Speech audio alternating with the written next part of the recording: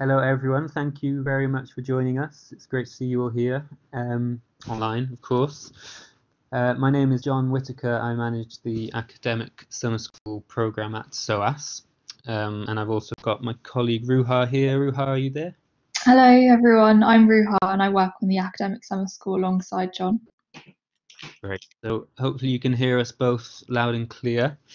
And so today we're just going to take you through our online summer school and the way our courses will be structured, the way they're taught, and kind of the experience you're going to get. It's as close as we can get it to our on-campus program that I know many of you, if not all of you, had your hopes on joining us in London this summer. Obviously, that's not possible this year, but we're going to be bringing you something almost as good online, and something that we think you'll find really valuable, and a great way to spend 2 weeks of your time with us this summer as well. So we did a webinar session, a similar session like this, I think back in March, before we went online and when we were still planning to run the on-campus program. And in that webinar, we gave you a background to SOAS, a big introduction to the summer school as a whole, and SOAS as an institution. So I'm not going to run through those details again. Hopefully all of you either are familiar with SOAS already, and have an interest in what SOAS does. But if you're not so familiar, we can link you to the previous webinar, which has details about the approaches that SOAS takes to teaching, the specialisms we focus on, and the way we kind of view the world as well. So I won't focus on that too much. For this session, I want to get right into the specifics of our online courses, which I think is why you're all here, to find out a bit more exactly about how the teaching will work and what you're going to be doing throughout the 2 weeks of teaching online with us. So let me just make sure I'm not missing. Yeah, so we'll talk for, I think, I don't know, about 20 minutes, if that, to give you an overview. And then we'll open it up for your questions. If you've got any questions along the way, put them in the chat and we'll address those as we go as well. So and then we'll kind of formally open it up properly at the end for any questions. And if we miss any along the way, we can go back and have a look through. So I think with that we'll kick off. So I'll take the first few slides, and then Ruha will be taking you through the second half. So I think this should work. So we have a program of, I think, 18 courses that we're offering at the moment, online. All of the courses will follow the same kind of format and the same structure. There may be very slight differences between some of them. On the whole, all courses will be the same. It looks like someone's raising their hand. I'd say maybe if you write your questions in the chat if you can for now, and then at the end, when we have a Q&A session, we can raise hands and we can speak and chat at the end. Perhaps that might be the best way to do it. But do put any questions in the chat. So all of our courses are delivered via the virtual learning environment, which I think every university probably has, and every university is probably using a lot more in the last few months, and probably in the next year or so as well, to be honest. So it might be called Moodle. At SOAS, it's called Bloomsbury Learning Environment. So that's where you will find all of your course material. That's where you'll access your lectures. That's where you'll discuss topics with your fellow students and with teachers. That's where you'll do that's where you'll submit all your assignments and things like that. And basically all communication and the whole course is delivered via that platform. So you'll have access to that before the course starts, so you can familiarize yourself with it. And that's where all the course will take place. And you know, and as you say, there's a range of different activities that you'll be doing throughout the course, from discussions to lectures to tutorials to accessing the readings for the course. So that's all included within this platform. So you won't be kind of going off on to other websites and things. It's all self-contained within this one environment, basically. Courses are 2 weeks duration of teaching, and approximately we would say that you will spend around 4 to 6 hours each day covering the material. Now, it is quite intense in that respect. I know a lot of online courses can be very flexible. You can dip in and out whenever you have time. These are very different. So these summer school courses are intended for students to get a real intensive deep dive into a subject, but also to earn credit over the summer that can be used and put towards your degrees back home as well. So there is a fair kind of there's a kind of rigorous element to these courses, and there are, I would say, there's a certain amount of kind of study hours that need to be fulfilled because they are credit bearing. So courses have been designed kind of with that in mind. So yes, they are very intensive, and there's a lot to pack into 2 weeks of study, which is why our days are quite full on, but I think give you enough time as well to fit it into your day. And hopefully at the moment, with everything going on, you probably have a bit more time on your hands than you usually would. So we're kind of counting on you kind of using this course as something to really fill your days with as well, and really get something out of it. So yes, it's gonna mean that you dedicate 2 weeks really to jumping right into this course, as you would have done if you were to visit us in London and study on campus. You know, you're immersed in the course, and you're spending, you know, much of your day learning something and contributing to the course as well. We advise it's around 4 to 6 hours. You know, some students will still dip in and out, so we'll go into the structure of each day a bit more in the following slide, I think. But it depends on how you are as a student. Some of you might want to just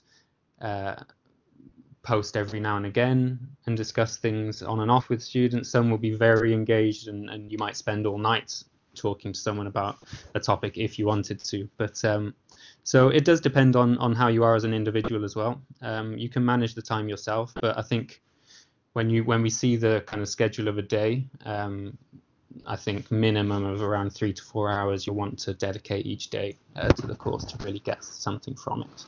And so, I mean, on that and the kind of time commitment that these courses will take, we'd really like to hear your thoughts on that as well, and to see, do you think that is manageable for you to do? Do you have any thoughts around that? So do, again, post that in the chat, or when we come to questions later, do let us know. I'd be very interested to hear your thoughts around that kind of time commitment over 2 weeks.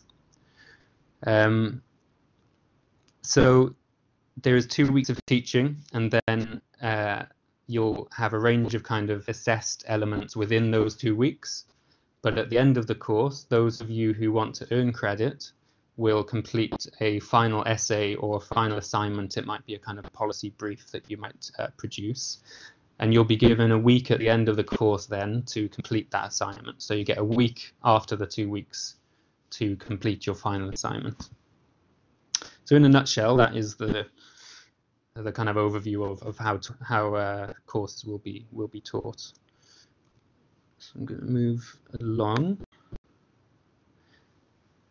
So this is how a day would look, basically. So the main lectures will be recorded, so they're not live. The lectures will be recorded beforehand, and you can access those at your convenience. So you can we've scheduled them in here because this is what we'd recommend you to do, but essentially you could watch them when you like. They'll be recorded, so you'll have a video introduction and a summary at the beginning and the end of each day. It might be an hour, it might be an hour. I think we'll keep it to around half an hour, because I think things need to be kind of short and sweet when we're doing things online. You don't want to spend over an hour watching someone talk, as you'll probably be aware as I continue talking as we go along.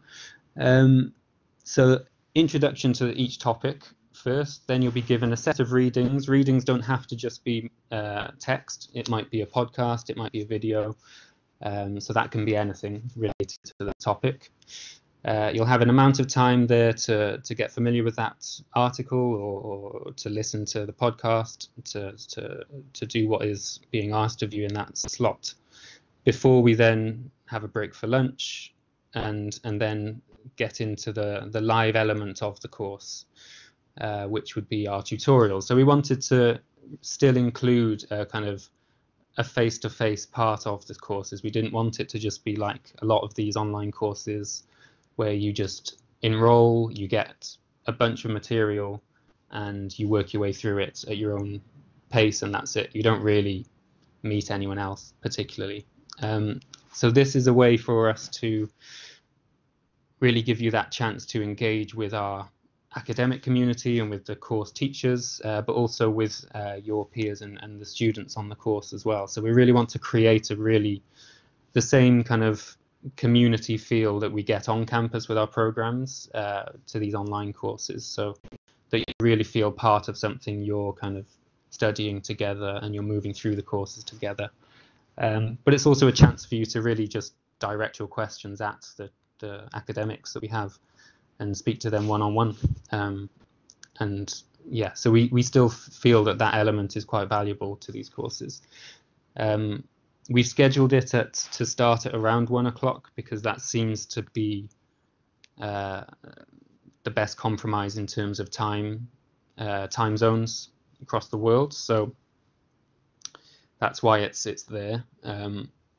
Again, the tutorial sessions will be recorded as well, so if it's just impossible for you to log in at that time, you can still go back and hear what was said, and then still get everything that was kind of talked about there. So you're not missing anything, even if time zones become an issue, it'll be recorded for you. So as we move down then, following that tutorial session, there'll be a chance for everyone to discuss things within the forum. So it's like a chat forum where all students can post. The teachers will respond to your posts. They'll kind of direct you on certain topics. You'll be giving each other feedback. You'll be hearing each other's thoughts. You'll be responding to each other. So that's the discussion forums within the virtual learning environment are the place where this community gets built. Everyone shares their views. If you're not so comfortable kind of talking live in the tutorial, you might have internet issues or something like that might stop you from doing that. You can still take part in the whole course discussion on the forum within that forum. So that's a really important part of the course. Following that kind of allotted time for discussion, although the forum discussions will be open throughout the whole course, there's not a set time that you would go in and out of that. You can do that at your own convenience. But just to give the days a bit of a structure, you'll then have a follow-up kind of reading, or it could be anything. It might even be a guest lecture.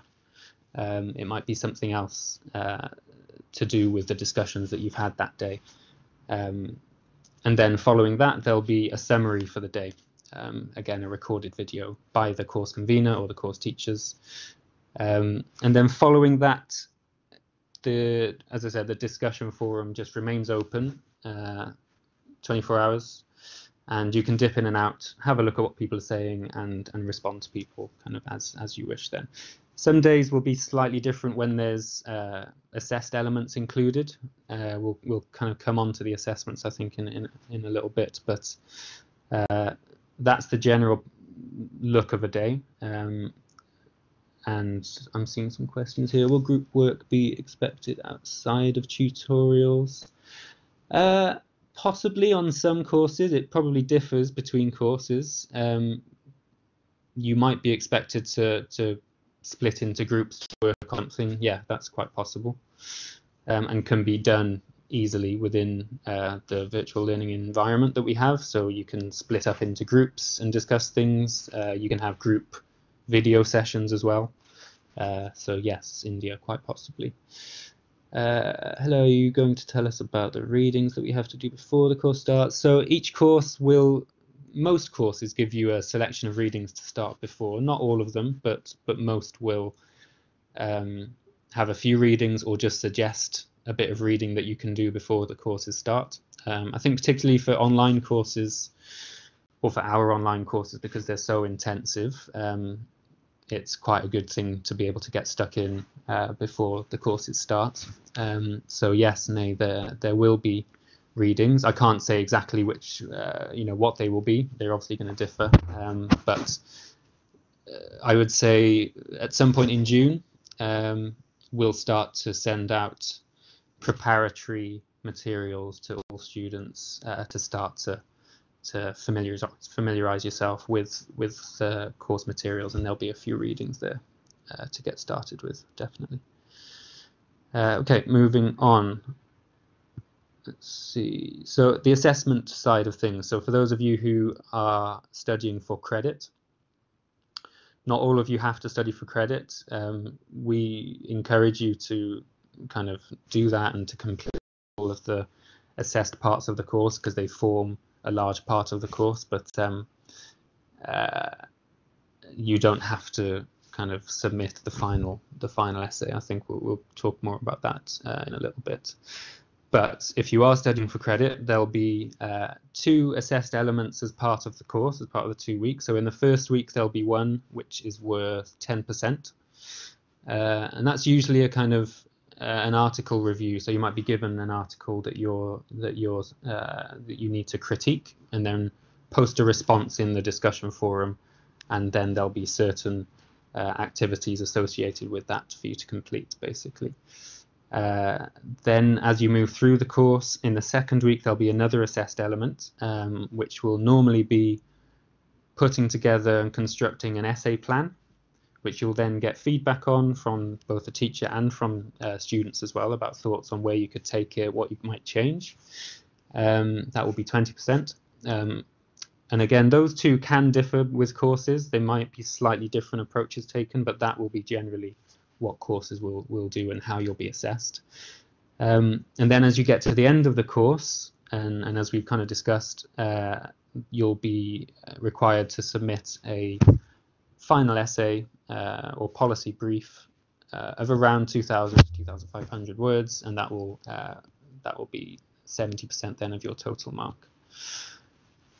So eativities, we call them eativities. These are the assessed elements of the course.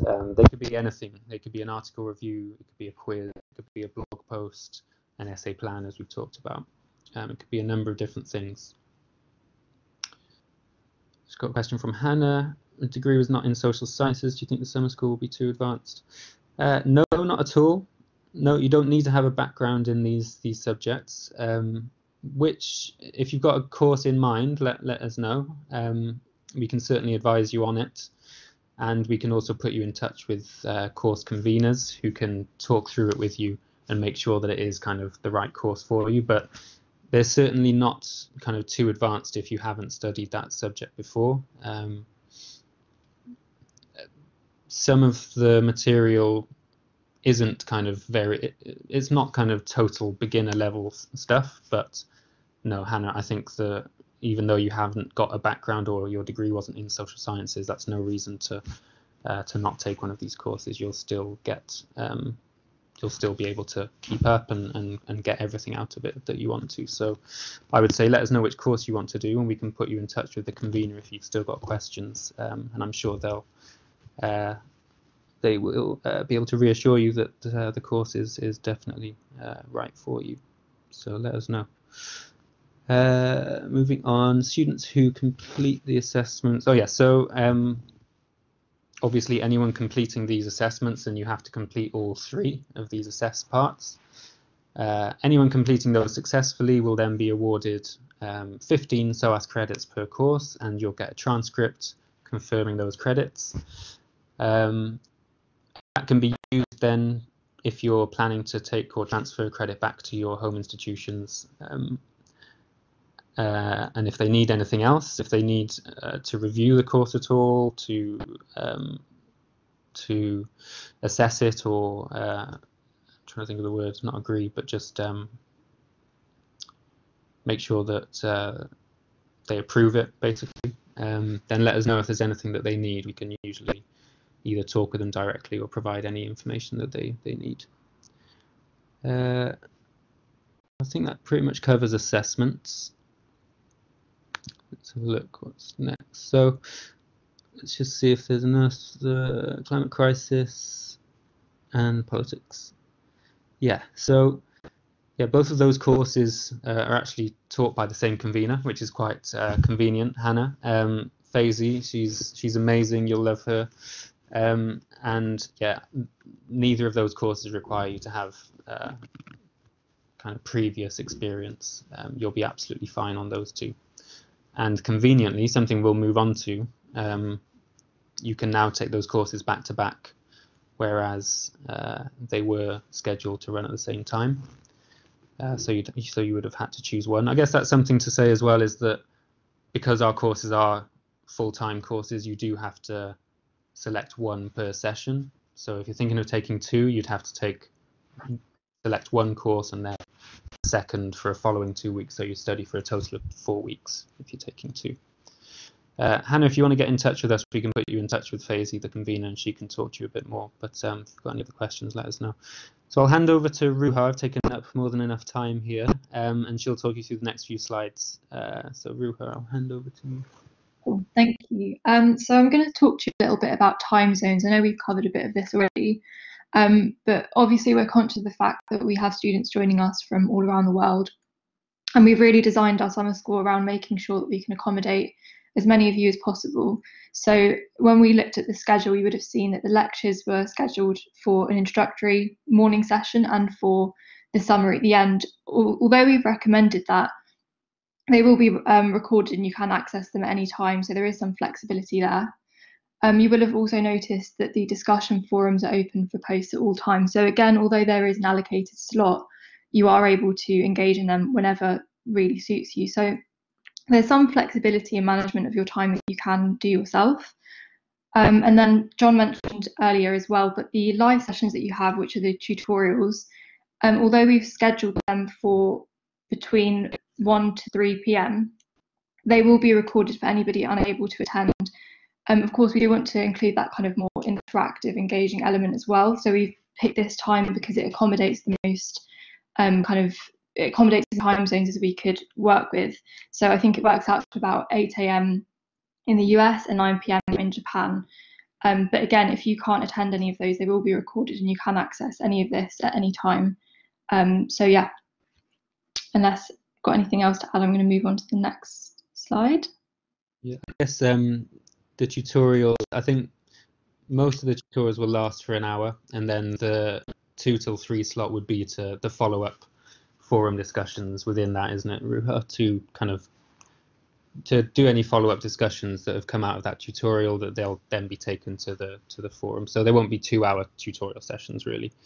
But yeah, I mean, maybe they will. If you're having such a good time, they might run over. Who knows? Cool. Sorry, Ruha. No worries. Let's move on to the next slide. So we also touched on credit a little bit. So as you might already know, our courses are worth 15 SOAS credits each.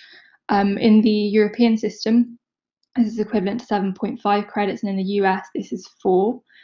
These credits will be awarded to students who complete all of the assessments. So that's the activities that kind of take place within the 2 weeks of teaching, as well as that slightly larger assessment that takes place in the week after. If you complete all of your course assessments, you'll receive a transcript that confirms your mark, confirms your credits, and that will be sent to you. Of course, if you don't want to complete your course assessments and you're not too fussed about credit, that's absolutely fine. We would encourage you to still take part in the activities because they do play a strong role in the group discussions that will take place in the forums. So we encourage that, but at the same time, you don't have to complete your final assessment that takes place after if you're not too fussed about the credit. The transfer of the credit will be at the discretion of your home institution. So please, if that is something that's important to you, just double check with your home institution beforehand, before applying. And if there's any way we can support you in doing that by getting in touch with them or sending them some further information, please let us know and we can do that for you. And also forgot to mention that if you don't complete your course assessments and you don't want the credit, you still will receive a certificate that just confirms your attendance of the course. Cool. Move on to the next slide. So because we've switched to online teaching, and the nature of online teaching means that we've had to make a few changes, there have been some changes to course dates. So we have some courses that share conveners. So for climate crisis, as John mentioned earlier, it shares the same convener as the politics of protest, development and social change. So we have moved climate crisis very recently from session 1 to session 2. So it's now going to take place from the 20th of July to the 31st of July, which means that you can take part in both courses if you want to. And then secondly, we've also had some changes to the project, programme and policy evaluation course, which has also moved from session 1 to session 2.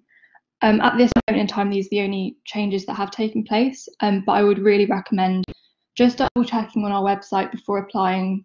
We've got a table on the website which specifies which courses take place in which sessions, just to make sure you're not applying for courses in the same session, and that you're okay with the dates that are prescribed for each course.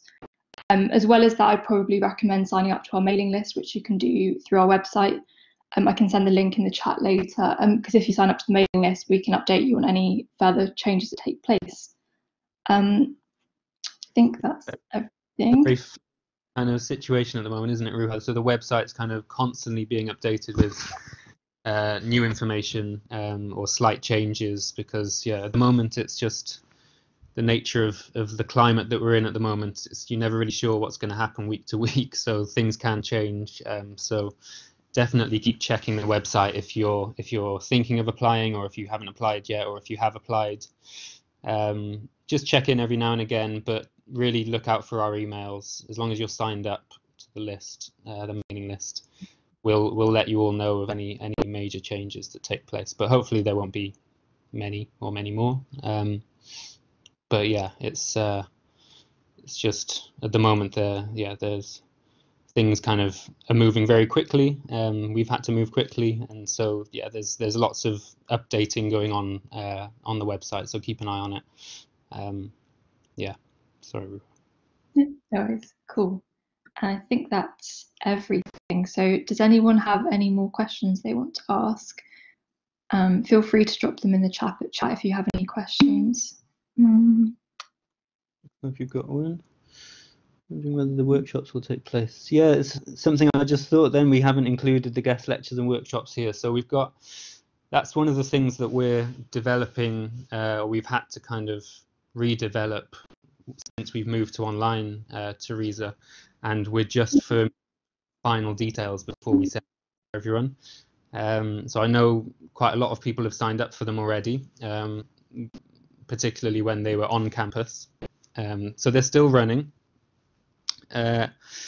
We will announce details very soon on the final kind of guest lecture and workshop series. So anyone who's not familiar with this, it's basically an add-on that you can add to your program that focuses on media skills, kind of political training, communication skills, and that kind of thing. That SOAS is kind of a big part of the things that we teach, and part of what we study here is being able to communicate and put your point across, and maybe manage kind of power differentials within the room, how you can use your voice effectively.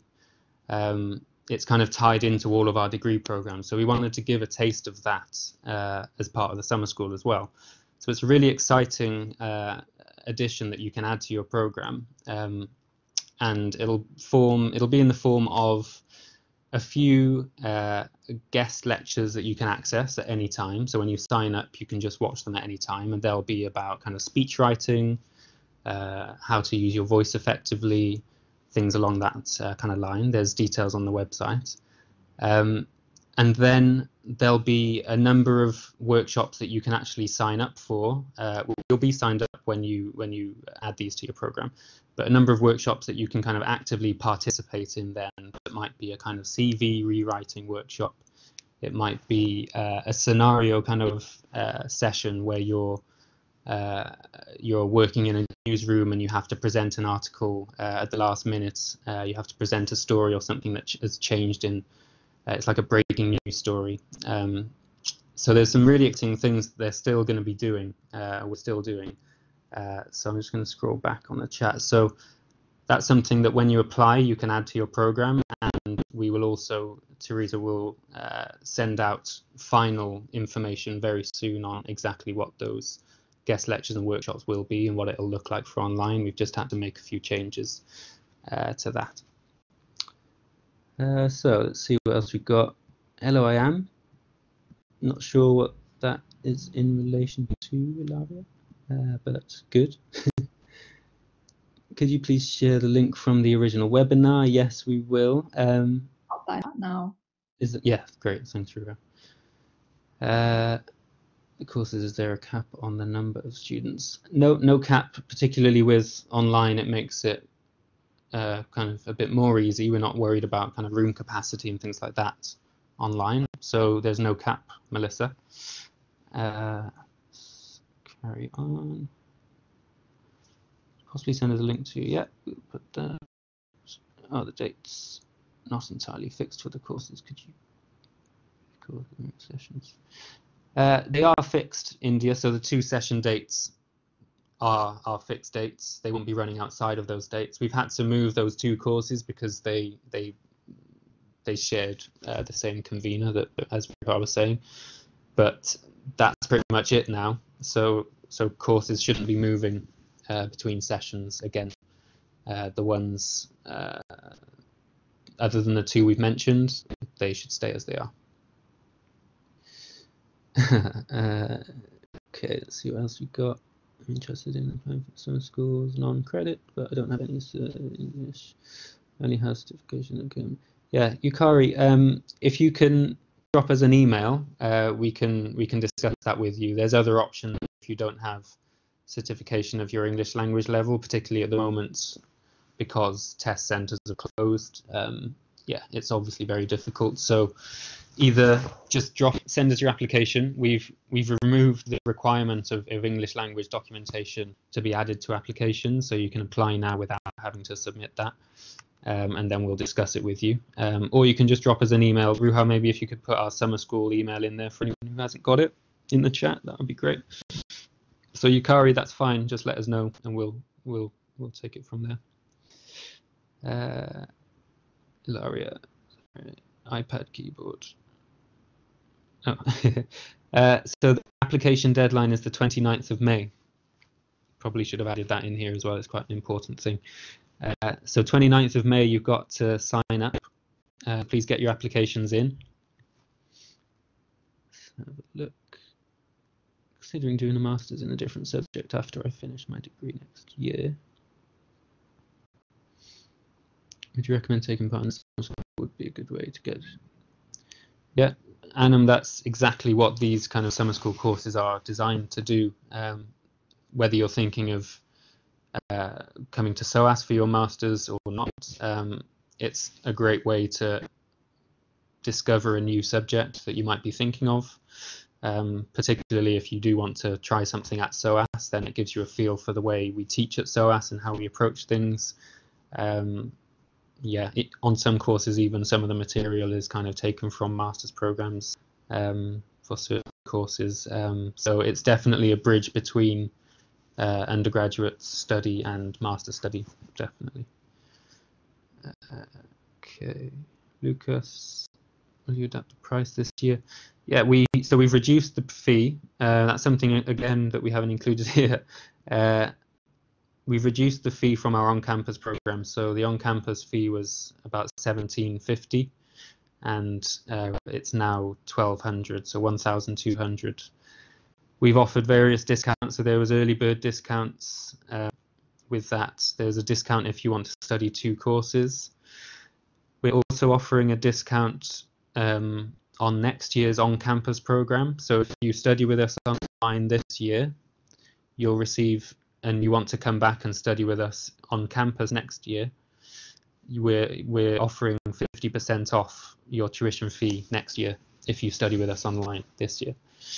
So I think that's a really quite a good incentive. It actually means that with the reduction in fees this year and the 50% discount, you're almost getting 2 for 1 if you do want to come back next year. So I think it's quite a good offer, to be honest. So yes, Lucas, we have reduced it. And this is what I'm taking in class. Yeah, that's great. Cool. Any other questions at all? I know someone raised their hand earlier. I don't know if it might have been you, Anam, actually. So I think we've hopefully answered your question. Anything we might have forgotten, Ruha? So we've talked about discounts. Are there any discounts I missed? We've got the 10% off if you apply for more than one course. Partner institutions. So yeah, there's a list, right? Yeah, I can send that in the chat as well, actually. There's a number of institutions that we have partnership agreements with that we list, and if you're from any of those institutions, there's further discounts that you can access as well. I think it's up to 20%. So it's worth having a check as well before you apply, but we would, if we see that you're from those institutions, we'd just apply the discount anyway. So where are we? 22, someone's just joined the session. I'm hoping we've recorded this. Yes, we're recording it. So anyone who's just joining, this will be available online to catch up with. Any other questions, or have we covered most things? So people think about time then that we discussed. Do you all feel like that's manageable?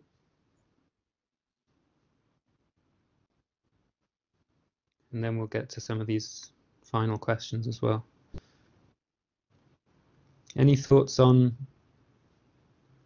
how much time you'll be? Timing sound good? Great, India. Great, Hannah. Okay, good. I mean, great. Thank you all. That's good to know. I mean, we've all got to spend our days, fill out something at the moment, right? Great, thank you, Teresa. So what was the 29th of May payment deadline? So once you apply, we give you 10 days which to make your payment. If you, for any reason, you need a bit more time, then let us know. We can usually be accommodating, but the further and closer it gets to courses starting, the tighter that becomes. So certainly not the same day. We'll give you 10 days to arrange and make your payment, and we'll give you instructions on how to do that. Melissa, credits can be carried over if we're studying to Master September, or is it to add to this finishing? So credits earned on these courses can't be carried on to a master's program at SOAS. They're not at the right level. So Hannah, are you currently studying at SOAS at the moment? They're undergraduate level credits, so they're really intended for students who are studying elsewhere to study and then take them back to their home institution.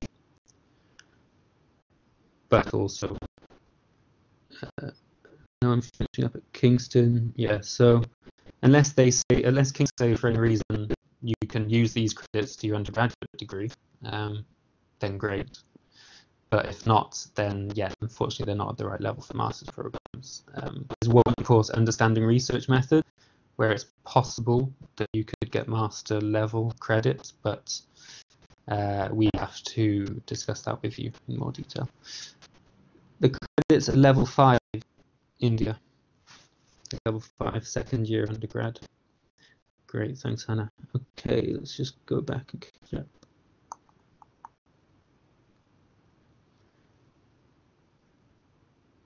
If you have more questions, especially, yeah. You can contact the professors directly. They'll be happy to get back to you. Sometimes they're very busy, so it might take a while. I would say it may be something that we can answer in the first instance. So I'd contact the summer school address, summerschool@soas.ac.uk. And then if we need to, we can put you in touch with the professor from there. But want to contact them directly, that's not a problem. Anything unfunded. So we offered 6 full tuition fee scholarships earlier in the year. So you've got to be kind of quick and early to catch those. They've all been awarded now. So there's not really any funding opportunities that we can offer. We've tried to reduce the price as much as we can, and offered as many kind of discounts to that as we could as well. So unfortunately, kind of all that we offer at the moment. Yeah, that's kind of it. So the scholarships are really the main way of getting funding for these kind of through SOAS. Unless there's any kind of external funding, but there isn't usually that much external funding for summer school courses, although possibly because they're credit bearing you might find someone offering something, but we're not really aware of that many out there, unfortunately. So we could probably mention for our Understanding Africa course, we do have a separate bursary available. So if you go onto the course page for Understanding, you can apply for that. That is just for that one course. Very true. Thank you, Ruha. And it just cut out there. So that's Understanding Africa are offering, is it 3 bursaries, Ruha? I think, yeah, so 3 bursaries of about £500 each. Yeah, so you could, if you're interested in that specific course, then there is funding available there actually. Thanks, Ruha. Any final questions? Okay. Well, this has been great. Thank you so much for joining us. We really appreciate it, and we're looking forward to receiving all of your applications. So anyone who's applied already will know Ruha very well.